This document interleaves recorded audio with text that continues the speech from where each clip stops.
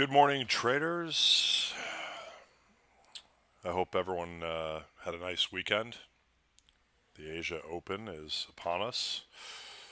Got kind of a quiet start to the session, which is expected, as most are watching the U.S. Open and World Cup and plenty of other reasons to not be in front of the screens.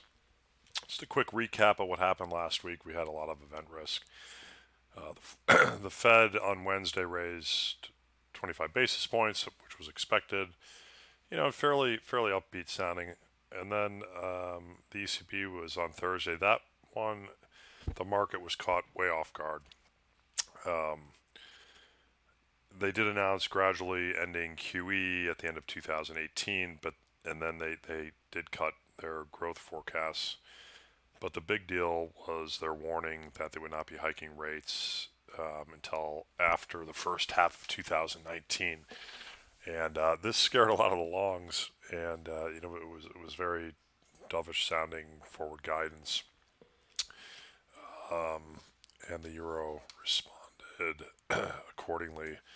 You can see here. Here's the weekly bar, massive outside reversal week. So the initial reaction actually on the ECB day was a small rally, and then it reversed very hard.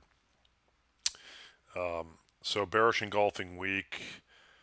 It looks to me, just looking at these fibs, I don't see why we can't take out this low here, 115.18.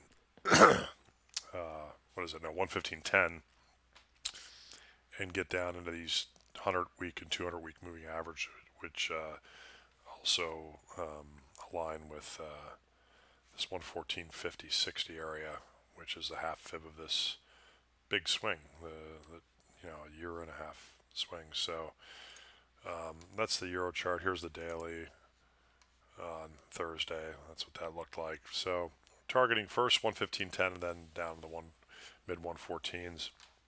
The dollar in general, you had a strong week. Here's the Aussie dollar that really took a beating. Here's the weekly. We did have a lower high last week, and then we closed down, and some of the lowest weekly closes we've seen in a while. So we're focusing our attention on this low here. Let's get the pointer tool out. Right here, this low, 74.12. We're short some Aussie. We're also short a little bit of Aussie yen. Trump also announced the tariffs on the Chinese technology products at the end of last week, and so the trade wars are not great for risk. We do like being short some cross yen. Here's Aussie yen, weekly in Aussie yen.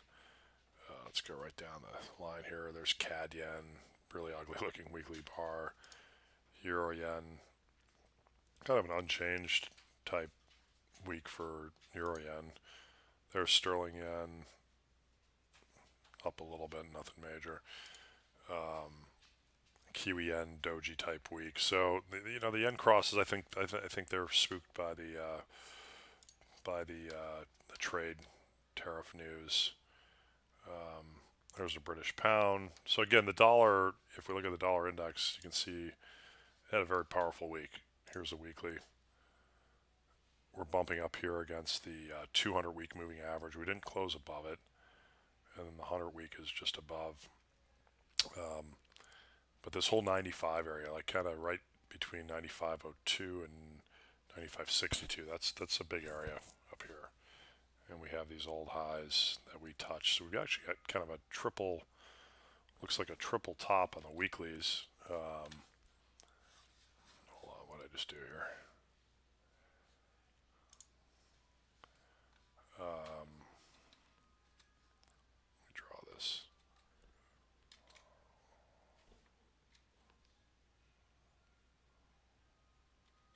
Well, you know what I'm saying. For some reason, I can't draw this line. So right here, this 95 kind of 02 to 15 looks like the big area. So we'll be watching that early in the week.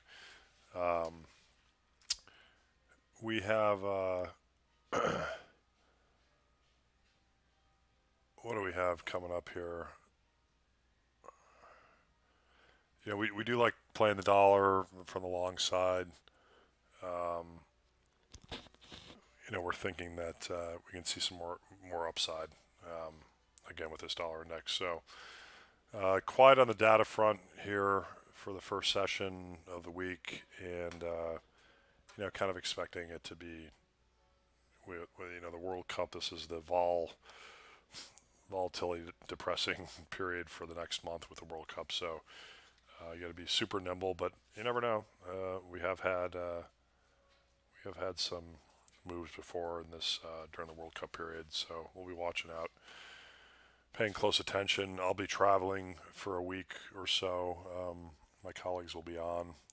You will not be hearing from me, though, for about a week, starting Wednesday. So good luck trading today, and you'll hear from us on the European Open. All the best. Cheers.